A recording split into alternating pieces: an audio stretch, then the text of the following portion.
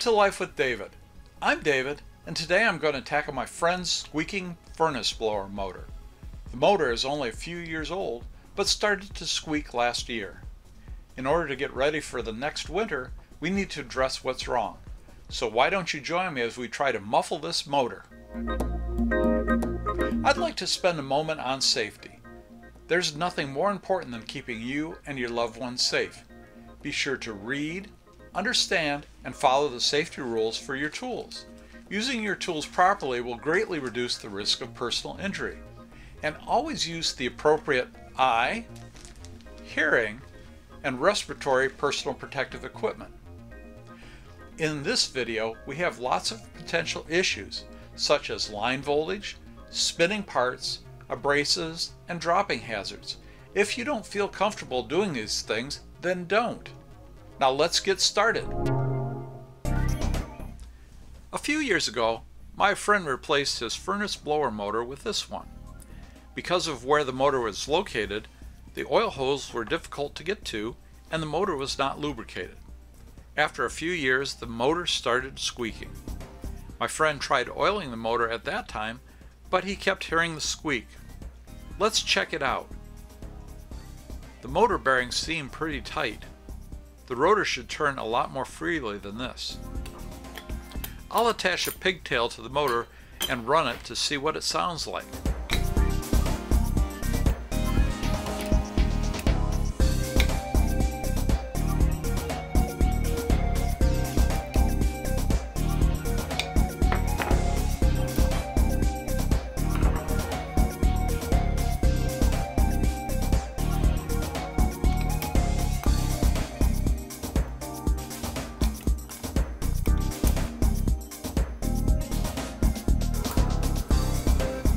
It's tight, but doesn't sound too bad. Let's run it for a while so it can warm up. Oh, there's the squeak.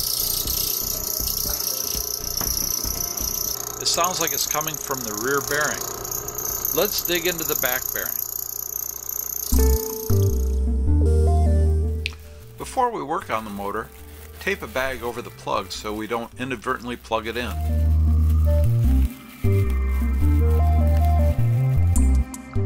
First thing to do is to mark the relative location between the end cap and the motor frame.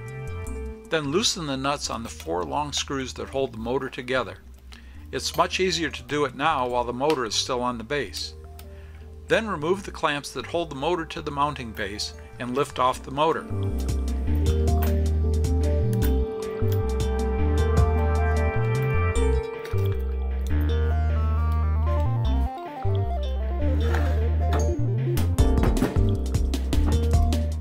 Now remove the 4 long screws and then tap the rear end bell off.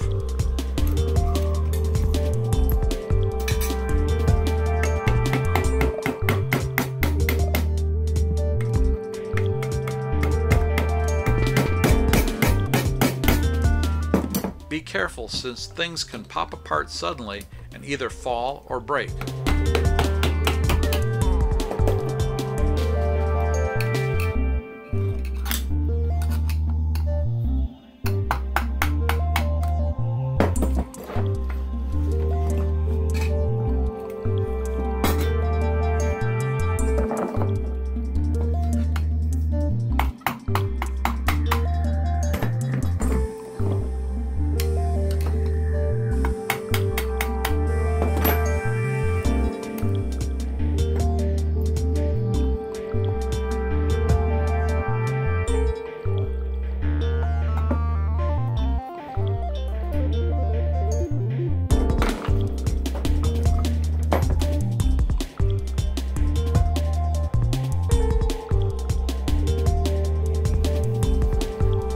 The shaft looks a little blue with some baked on gunk. The outside diameter of the shaft is only 5/10,000ths of an inch smaller than the inside diameter of the bearing. Much too tight for a sleeve bearing.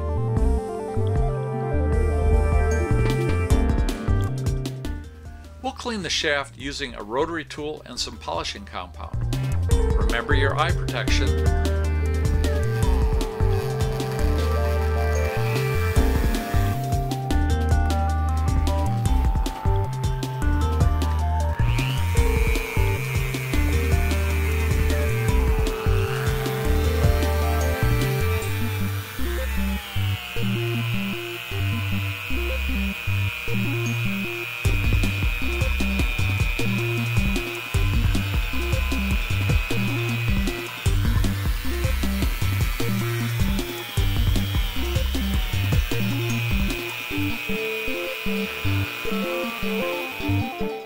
It really smoothed up the bearing contact surface. I'll also lightly polish the inside of the bearing to make sure there is no residual gunk in there.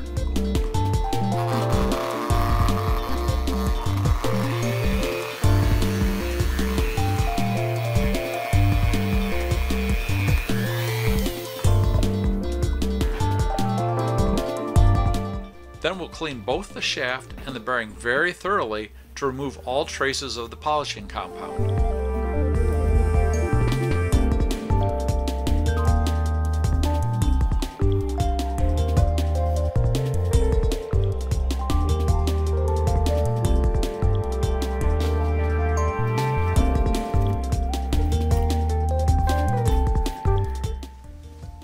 This is a capacitor start motor. The capacitor and a starting winding are switched into the motor circuit at low speeds to help get the motor to its operating RPM. After the motor reaches a certain speed, the weights on this starting switch swing out and open the switch. This cuts out the capacitor and starting winding, leaving the motor to run on the running winding only. This switch is a little gunked up with oil and dirt, so let's clean it and lubricate it with some dry silicone spray.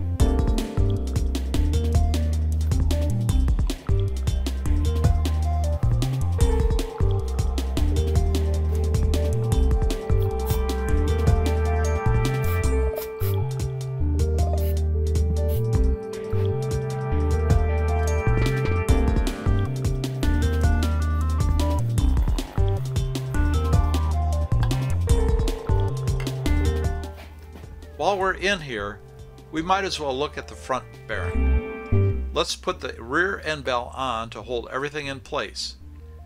Put a little light oil on the shaft. Then carefully line up the marks you made earlier and gently put the end bell on. On this bearing, there was a little piece of felt that was used to deliver oil to the bearing.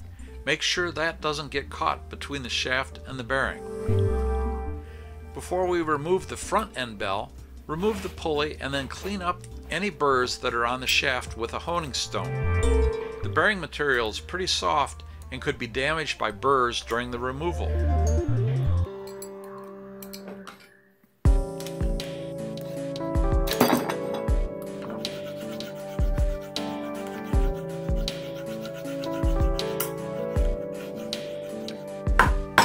After the burrs had been smoothed out, I still have to tap the end bell off.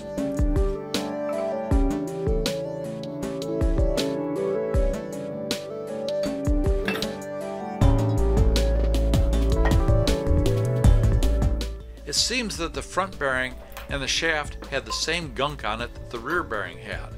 In fact, the shaft outside diameter was almost the same as the bearing inside diameter.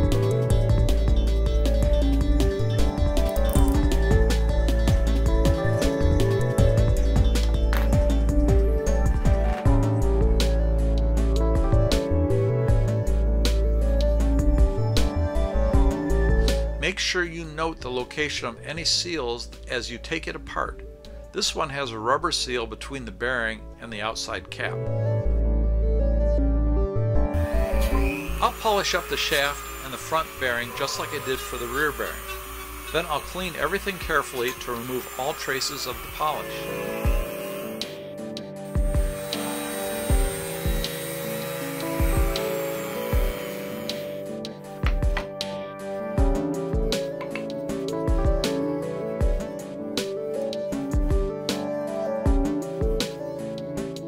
Put some oil on the shaft, line up the marks you made earlier, and then carefully slide the end bell on.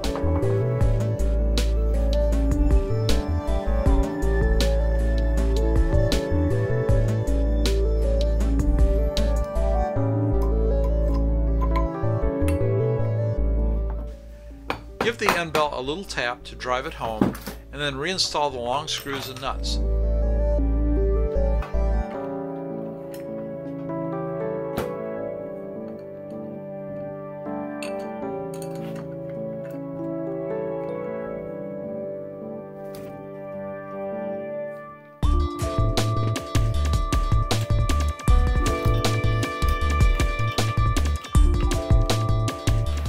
Finally, put the motor back onto the base plate and reinstall the mounting clamps.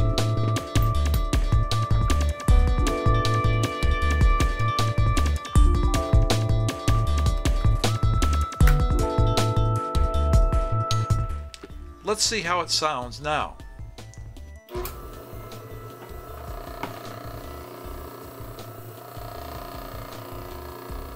So far so good. Let's let it warm up for a while. Well, it's been running for a while and still sounds good. Let's compare how long it takes to coast down now compared to before we polish the shafts.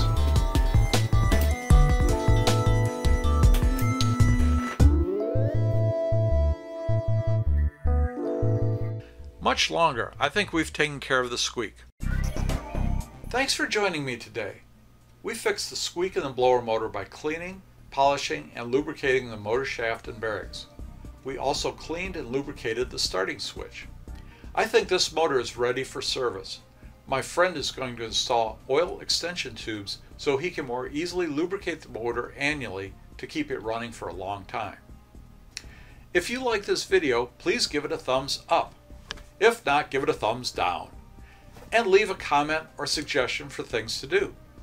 I hope to do more of these videos, so please subscribe and click on the bell for notifications of new videos. Let's get together next time for another day in Life with David. See you soon.